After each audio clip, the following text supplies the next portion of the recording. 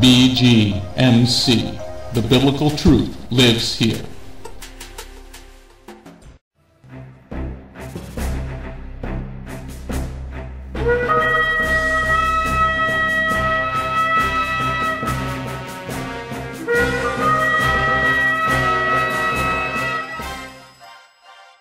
The ancient Hebrew scriptures foretold of the Anointed One, Yeshua HaMashiach. The Messiah Yeshua came to call the people back to the truth of His word and to follow that righteous path.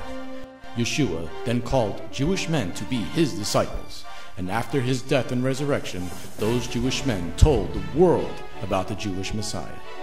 Now, after 2,000 years, Beth Goyim Messianic congregation has that same calling of those Jewish men, telling all people, both Jew and Gentile, about the proper ancient path, teaching the Route 66 King's Highway from Genesis through to Revelation, and how you need and can get back to the proper roots of the faith and a closer walk with God. Now, let's hear the message.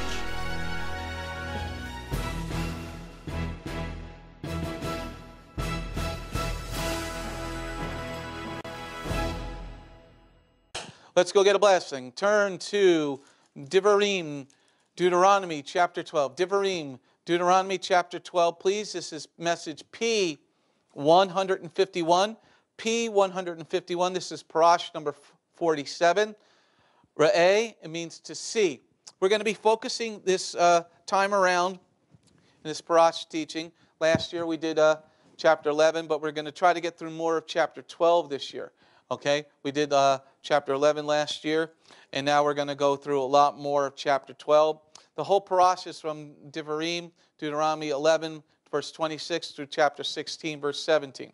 Okay, so let's start with chapter 12, verse 1. Chapter 12, verse 1. Here are the laws and rulings you are to observe and obey in the land Jehovah your Elohim of your ancestors has given you, to possess as long as you live on earth. What we have to understand is that even though this is particular to Israel and the land, we must understand that the whole earth is the Lord's and the fullness thereof, okay? That we are renters, okay?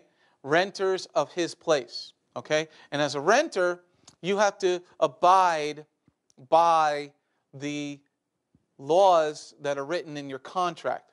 The contract that was given to us by Jehovah is His Torah, His ways.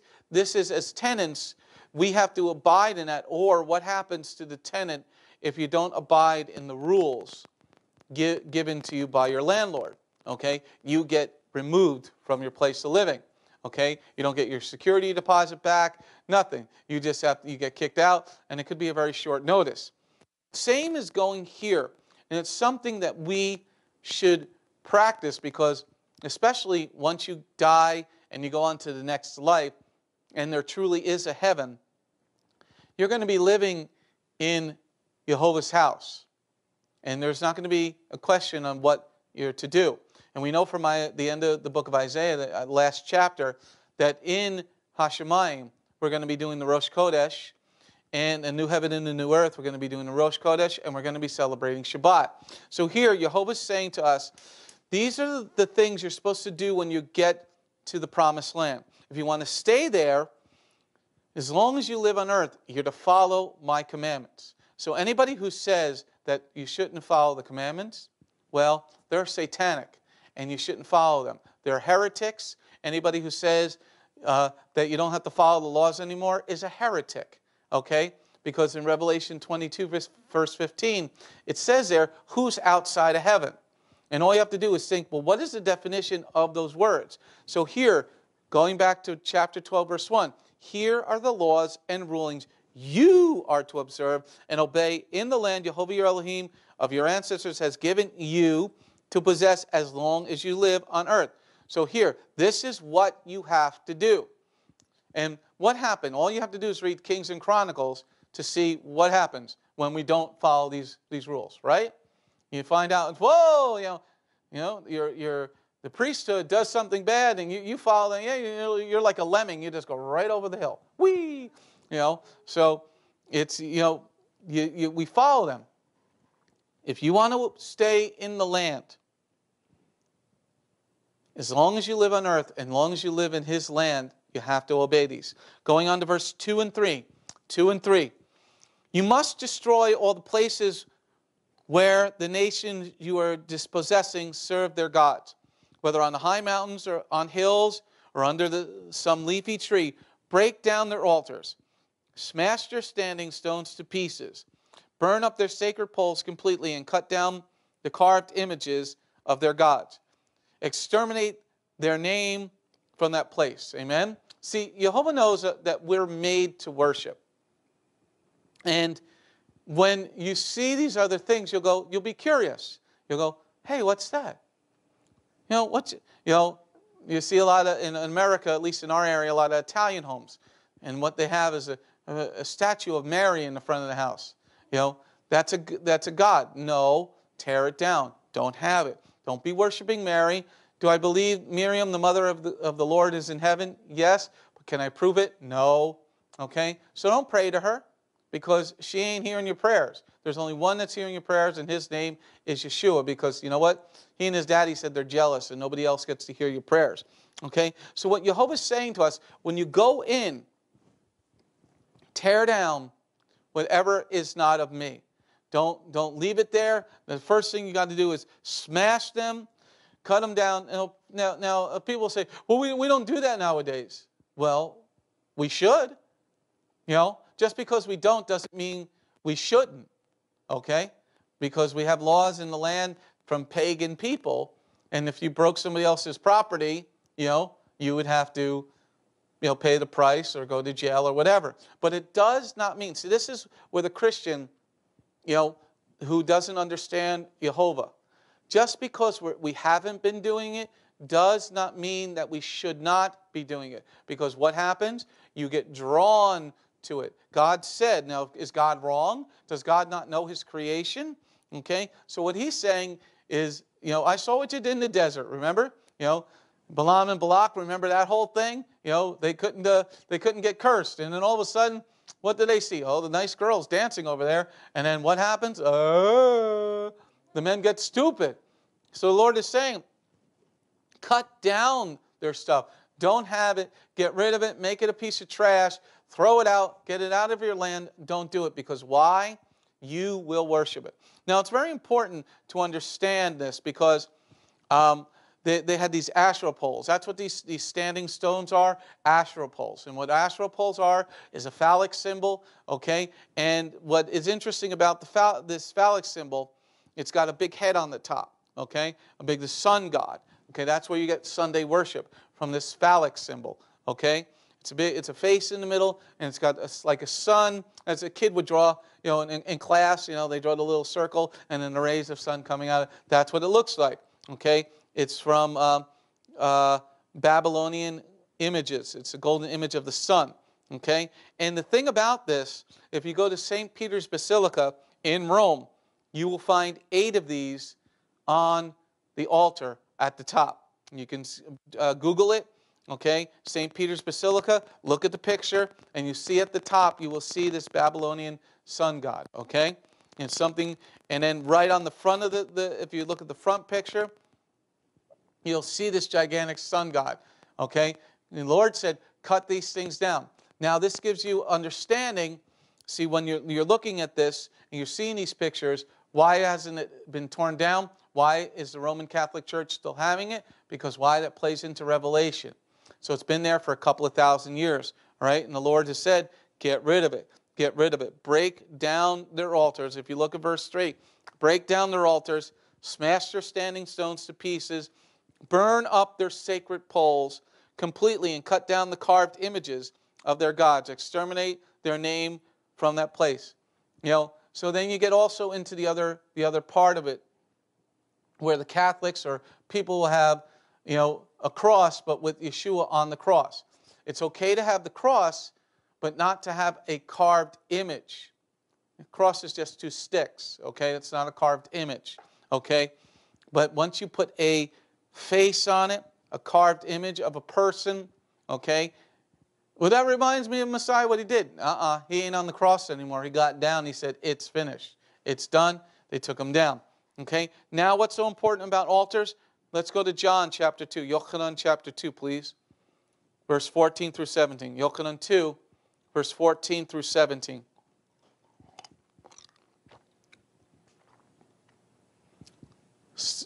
Cut down their altars. John 2, verse 14 through 17. In the temple grounds he found those who were selling cattle, sheep, and pigeons, and others who were sitting at the tables exchanging money. He made a whip from cords and drove them all out of the temple grounds, the sheep and cattle as well. He knocked over the money changers' table, scattering their coins and the pigeons, and he said, "Get these things out of here. How dare you turn my father's house into a market?" His Talmudim later recalled that the Tanakh says, "Zeal for your house will devour me." Amen?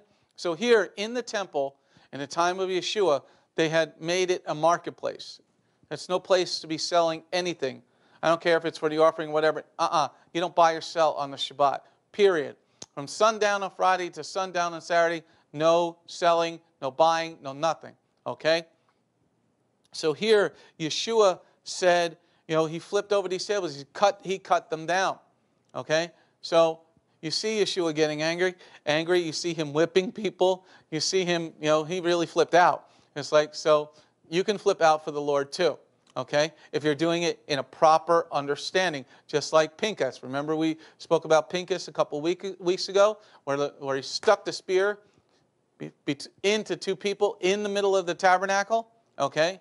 So, and God said what? "You're a bad boy." No, he gave him a covenant of shalom forever, okay? So Yeshua cut down the altars in his time also. Going back to Deuteronomy, Devarim 12, please. We're going to now look at verse 5.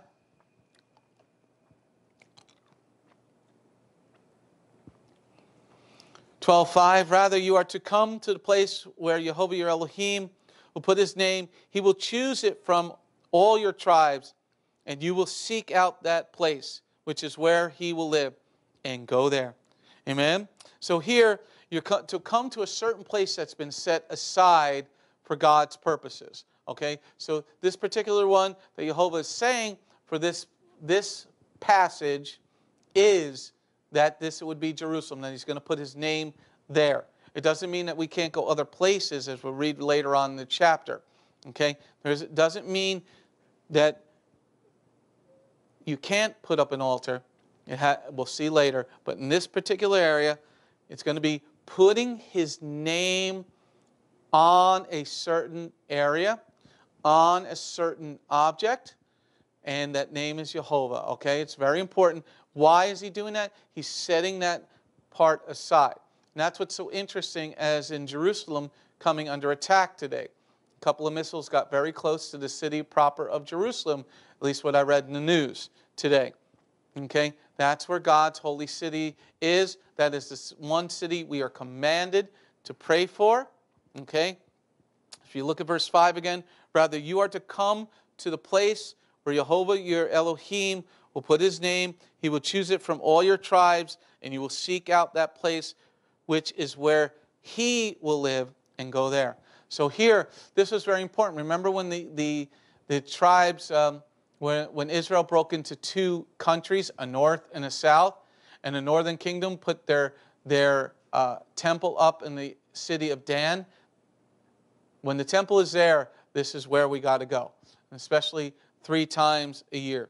Okay? Now, putting his name in a certain area, putting his name on a certain place, on a certain object, on a certain area. Now, why is that important to know about the name? Turn to Revelation 14. Revelation 14, verse 1. Revelation 14, verse 1.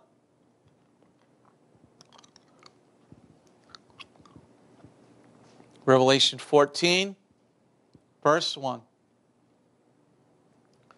Then I looked, and there was a Lamb standing on Mount Zion, and with him were 144,000 who had his name and his Father's name written on their foreheads. Amen? So here, we're specifically focusing on the name. Okay? So here from Devarim 12:5, it says, I'm going to put my name in a certain place. Now in Revelation, if you take that concept and you broaden it a little bit to, in the end, he's putting his name on a certain group of people, and this 144,000 are going to be doing a certain job. But it's very important to see something here that's vital, because it isn't everybody. One, the 144,000 is listed in Revelation 7, but here, that 144,000, if you look closely at verse 1, the 144,000 who had his name and his father's name. Amen? So what does that mean? His name, that means they are Messianic believers. His father's name means that they're from the bloodline of Abraham, Yitzhak, and Yaakov. So that doesn't mean the Gentiles could get 144,000 believers around. So this puts the Jehovah's Witnesses right out the window, and their silliness and their very poor theology, because they don't have the bloodline. Okay? They also don't do Sabbath. Okay? So you know that they're not his. Okay? But here, his name, his place, there will be a certain place that will bring him back. Okay? But here, what I want you to see is the correlation of him putting a name on a certain grouping of people. Certain grouping of people, certain place where he's going to live. Where he said, he will live. Okay? So here in the end of days, it's 144,000 virgin Jewish men. Okay? Let's go back to Devarim chapter 12, verse 6 and 7. 6 and 7. Devarim 12, verse 6 and 7. You will bring there your burnt offerings, your sacrifices, your tenths, the offerings that you give, the offerings that you have vowed, your voluntary offerings, and the firstborn of your cattle and sheep. There you will eat in the presence of Yehovah your Elohim, and you will rejoice in everything you set out to do. And you and your household in which Yehovah your Elohim has blessed you. Amen? So this starts from the beginning. Remember in the beginning of the chapter we spoke about following what the landlord wants you to do. Okay? You live there. You can live there rent-free. God is saying, live here in my house rent-free. Just follow what I tell you to do. And all you got to do is give me 10% of what you bring in. Okay? And I'm the one who's bringing the rain, so I'm the one who's going to bless your crops. I'm the one who's going to bring the sun. I'm the one who's going to, because who can make a baby except the Lord? There's so many people who've gone through in vitro fertilization. It doesn't take. Well, it's supposed to take. Well, they did everything right. Well, why didn't it work? Well, because God said so. Okay? So here, you will bring this tithe in, this 10% set aside, your burnt offerings, your sacrifices, your vows, your voluntary offerings. See, what also you want to understand is look at all the offerings. Okay? This is when you're witnessing to a Sunday worshiping Christian who doesn't know anything about the Bible, and they say to you, well, Jesus did everything. He did. Well, if you read Rav Shaul's writings, because that's what they'll quote all the time, what did they say? It's a sin offering. Yeshua became the sin offering. Let's just take a look in verse 6. How many offerings? We got a burnt offering, okay? Sacrifice offering, okay? A vow offering, and a voluntary offering. So is Yeshua any one of those? No. There's other ones that he didn't desire to do. He became the sin offering. The sin offering because why? We had a death sentence on us. And as we've learned in the past, if the price is paid because you had a death sentence by somebody else, you get to live. But it doesn't mean that you don't then give Jehovah a thank offering. It doesn't mean that you don't give voluntary offerings. He's blessing you. You should bring in the tithe offering. Why? Because if you're learning about the Lord,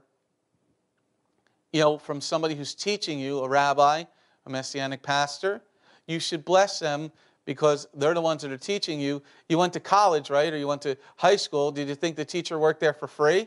Okay. Somebody got a salary. So the salary that the Litvaim, the Kohanim, the rabbis today, the Messianic rabbis, the Messianic pastors, you should offer up. You should give your tithes and offerings because you know what? Jehovah's watching you. And if you don't worry. He's a Jewish accountant. He'll take it away from you. And that's what he's about to do to the world, because we have not been giving what we're supposed to be giving. If you don't give now, don't worry. It's going to be a lot worse later on. Now, why is that important, this concept of giving and this concept of bringing it to God's place? Turn in the Brit Hadashah, the New Testament, to Matthew 26. Matthew 26, please. Matthew 26, please.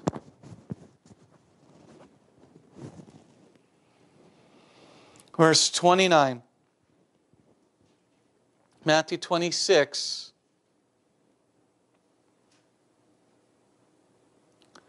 Matthew 26, verse 29. I tell you, I will not drink this fruit of the vine again until the day I drink new wine with you in my Father's kingdom. Amen? So if you're the ones that are going to be giving the offering and you get into Jehovah's house, what do you get to drink? You get to drink that new wine. But if you've been holding out on him, well, if I give my tenth and tithe and offering, I don't have enough to live on. Well, you're not trusting in Jehovah, are you? But if you hold back, don't worry. When you get, don't you want a full cup? Don't you want a glass of wine like this big when you get to heaven? But if you hold back on him, don't worry. He knows how to keep score. Okay? What we have to do is take care of our congregations. The place where you are, wherever you're listening, don't just sit back. Tithe and offering, because Yeshua said, I'm not going to drink this wine again until I drink it again anew with you in my Father's kingdom. Okay, go back to Devarim 12 again. Verse 8. We're cooking with gas. We've gotten through 8 verses. Devarim 12, Deuteronomy 12, verse 8. Devarim 12, verse 8. You will not do things the way we do them here today, where everyone does whatever his own opinion seems right. Amen? This is an amazing scripture. When you get to the promised land, you're not going to do it the way you want to do it, Jehovah's saying. What he is saying here, because your opinion doesn't matter, okay? When you come to my house, you're going to do things my way. This is, what I've been hearing lately a lot is, the Gentiles don't have to follow the Torah. Well, then God's a liar right here. Because, your opinion doesn't matter. God says, this is what I want done and how I want it done. Period. Your opinion means nothing to me. It's like, a 2-year-old trying to tell you how to drive the car. Your opinion means paramount disinterest to me. Okay? So here, look at that verse, and you may want to underline it. You will not do things the way we do them here today, where everyone does whatever is in his own opinion seems right. That's what the church is today. And unfortunately, sadly enough, a lot of Messianic congregations. You should do what the Bible teaches. Sight the moon. We're coming to the end of the 5th month. How do we sight the moon? Well, sight the moon. Black, it turns black, and then the first thing we see, that must be the Rosh Kodesh. Real simple. Banana. Remember, banana. Okay? All right? So don't do what you want. You want to get into Jehovah's house. That's why this chapter is important. What does it start out with? If you do these things until you die, you'll live long in the land. What did it say in verse 1? What did it say in verse 1? What did it say there in verse 1? It's very important. Here are the laws and rulings you are to observe and obey in the land Jehovah your Elohim, your God of your ancestors, has given you to possess as long as you live on earth. Do them the way he wants, and you'll live long. You'll be prosperous. You'll have enough rain. All these wonderful things will happen. But if you don't want to follow in his ways, if you don't want to follow, we're not going to do it the way you seem right. Now, why is that important? Turn to Proverbs 18. Proverbs, the book of Mishlai, chapter 18, verse 2. Proverbs, chapter 18, verse 2. Proverbs chapter 18, verse 2.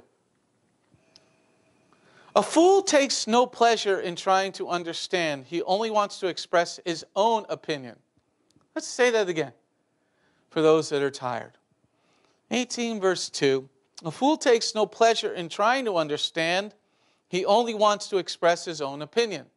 So if somebody says to you, you don't have to keep kosher anymore, they're satanic. They were just expressing their own opinion. And if they say, well, it's not in the New Testament, it doesn't have to be there because God doesn't change. Okay? Really, that particular simple. Okay? Yeshua didn't put it away. Not one jot or tittle will be missing. How hard is that to understand?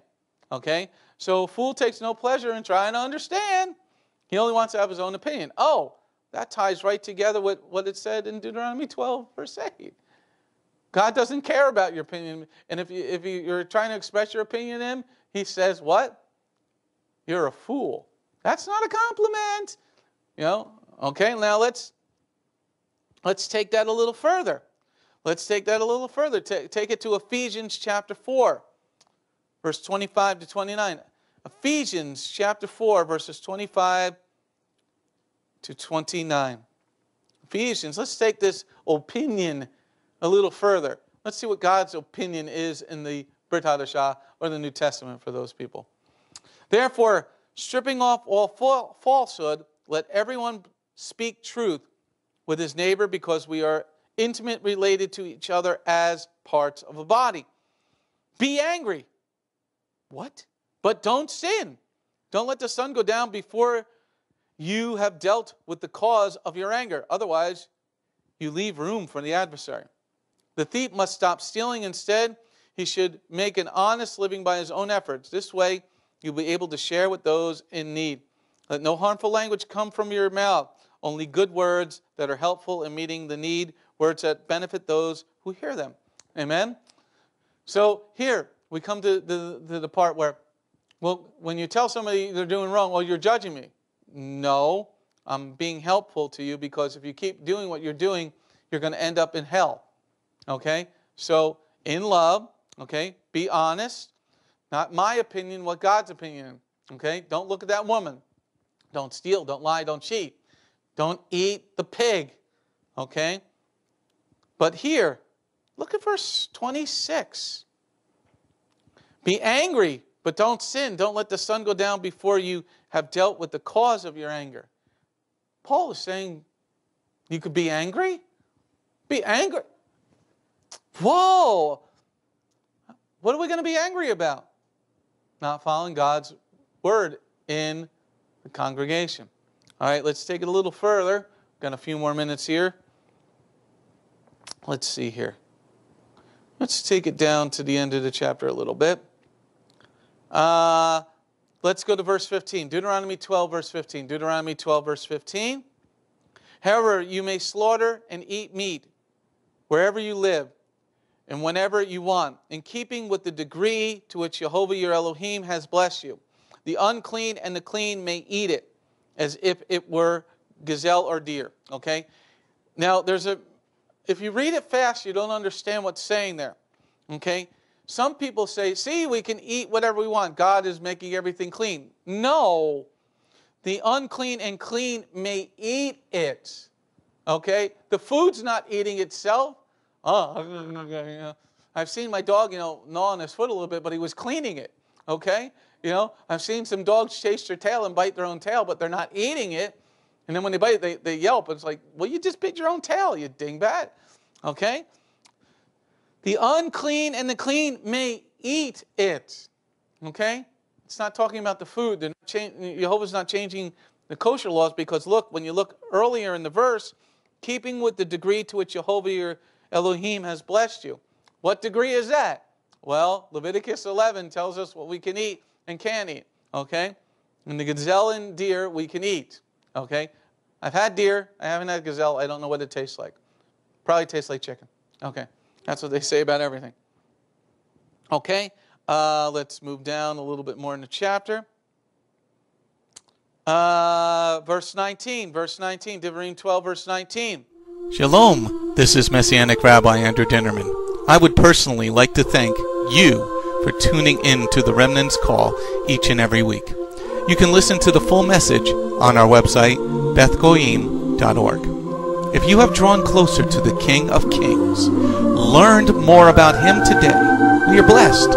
If you are blessed by these messages, please consider a donation to our ministry. You can go to our website, bethgoyim.org. That's BETHGOYIM.org, and click on the donate button. You do not have to have a PayPal account to donate. All you need is a debit card. Once again, thank you very much for listening to The Remnant's Call.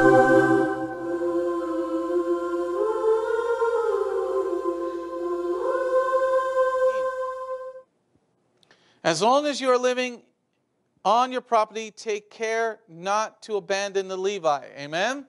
So this is what we were talking about earlier, about taking care of your teachers, your rabbis, your pastors, the ones that are taking care of you spiritually, teaching you the laws. You really just can't read the Bible and understand it fully. As we see from Ezra and Nehemiah, when he says, you're doing Passover all wrong. Good hard effort, but you're doing it wrong. So let the scribe, the teacher, the rabbi teach you. Okay? So you're living on your property. You should be tithing. So if you're not a farmer, well, what is your tithe? Well, that would be 10% of your income. You don't want to? Well, that's cool. Don't worry. God's an accountant. And He's Jewish too. Okay? So take care of your rabbis, your teachers, and your pastors. Well, let's take this one last verse a little longer. Let's see if that carries on to the New Testament. Turn to one of my favorite chapters in the book of Acts, chapter 5. Chapter 5 of the book of Acts. Now, this is clear that the law is still in effect. Okay? Anybody who says the law is not in effect, just read Acts chapter 5, verses 1 through 11, and you're going to find out. Acts chapter 5, verses 1 through 11. Hecho, cinco, versículo 1 a 11. Sounded like I knew what I was saying. But there was a man named Hananiah who, with his wife, Shapira, sold some property, and with his wife's knowledge withheld some of the proceeds for himself, although he did bring the rest to the emissaries. Then Kepha said, why has the adversary so filled your heart that you lied to the Ruach HaKodesh and keep back some of the money you received for the land? Before you sold it, the property was yours, and after you sold it, the money was yours to use as you please. So what made you decide to do such a thing? You have lied not to human beings, but to God. On hearing these words, Hananiah fell down dead. Boom. And everyone who heard about it was terrified. The young men got up, wrapped his body in a shroud, carried him, and buried him. Some 3 hours later, his wife came in, unaware of what had happened. Kepha challenged her, tell me, is it true that you sold the land for such and such a price? Yes, she answered. This is what we paid. This is what we were paid for it. But Kepha came back to her. Then why did you people plot to test the Spirit of the Lord? Listen, the men who buried your husband are at the door. They will carry you out too. Instantly she clapped at his feet and died. The young men entered, found her there dead, and said, man, I got to bury somebody else. Carried her out and buried her beside her husband. As a result of this, great fear came over the whole Messianic community, and indeed over everyone who had heard about it. So, if you want to keep withholding your tithes and offerings to the places where you're worshiping, or the one that's giving you this message, if you're online with us, beyond the prayer tower, or Beth Yeshua there, don't worry. The Lord is still in charge.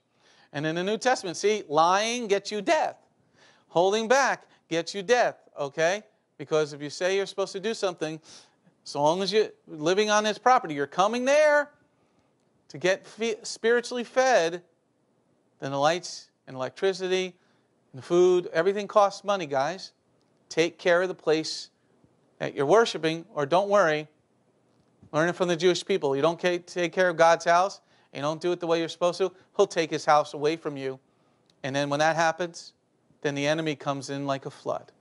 All right, we've gone over our time for today. It's been wonderful talking to you about Jehovah's Word. Amen and amen. Shalom, this is Messianic Rabbi Andrew Dinnerman. I would personally like to thank you for tuning in to the Remnant's Call each and every week. You can listen to the full message on our website, bethgoyim.org. If you have drawn closer to the King of Kings, learned more about Him today, we are blessed. If you are blessed by these messages, please consider a donation to our ministry. You can go to our website, bethgoyim.org. That's BETHGOYIM.org, and click on the donate button. You do not have to have a PayPal account to donate. All you need is a debit card.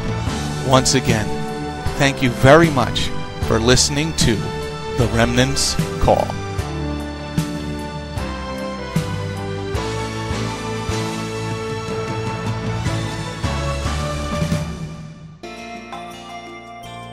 If you have not taken your first steps to be born again, just ask God's help.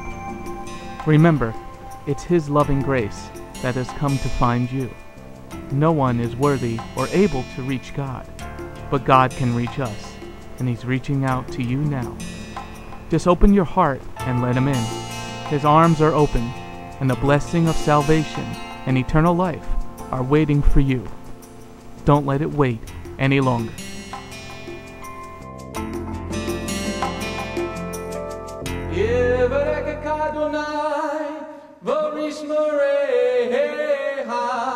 Ya Adonai, Panavolecha, Vikuneka, Yisa Adonai, Panavolecha, Vayatsem Lecha, Shalom.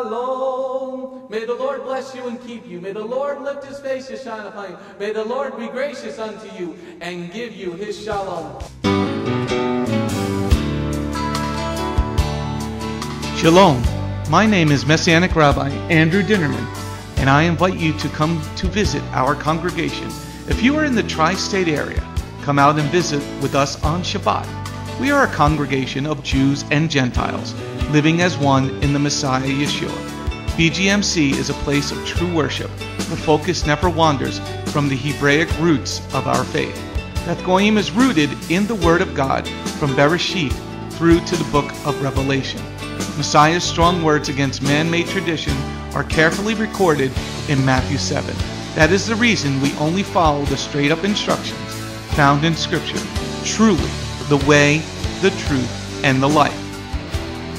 If you're looking for a deeper walk with Adonai, come out for our Tuesday evening Bible study called Messianic Torah Time. Come, spend the day with us on any Shabbat. We start at 11 a.m. with the sound of the ancient Hebrew shofar. Next, we offer our King praise and worship in English, Hebrew, and Spanish. After worship, we review the headlines in the previous week's news from around the globe, especially news from the Holy Land, Israel. We don't just list the news headlines as current events, but we comb through the scriptures, searching for clues to understand what they mean and then to help pinpoint prophetically our current position on Adonai's clock. After digesting all that modern information, we leave the world behind as we journey with our Adonai deep into His eternal Word, not with just one or two scriptures, but usually 7 or more scriptures. The spiritual nourishment and the richness of His kingdom become accessible to the ones who share this special time and seek them out. The day does not end there. Because Shabbat is so special to Him, there is always so much more that our King desires to share. So instead of separating and leaving, we stay together as a family for potluck lunch and an afternoon study of our King's Word. We close the Shabbat together with the reading of the new week's Parashah. That's the Torah portion. Even after those blessings, many of us just can't get enough. So the members bring prepared homemade foods to share while we all enjoy an uplifting movie together. If all that information is not quite enough, you can check out our website where you will find over 200 video teachings and biblical holy day studies. Under Messianic Torah Time, the Hebrew Roots button, you'll discover free studies on many different topics. including PowerPoint slide presentations. If Beth Goyim sounds like a place you'd love to visit, but you live outside the tri-state area, there is still a way to connect with us. We stream live on the internet on Tuesday, Thursday, and Shabbat. The website is www.bethgoyim.org. That's BETHGOYIM.org. Our phone number is 973-338-7800 or 978-2-YESHUA. That's 978, the number 2, Yeshua. Shalom.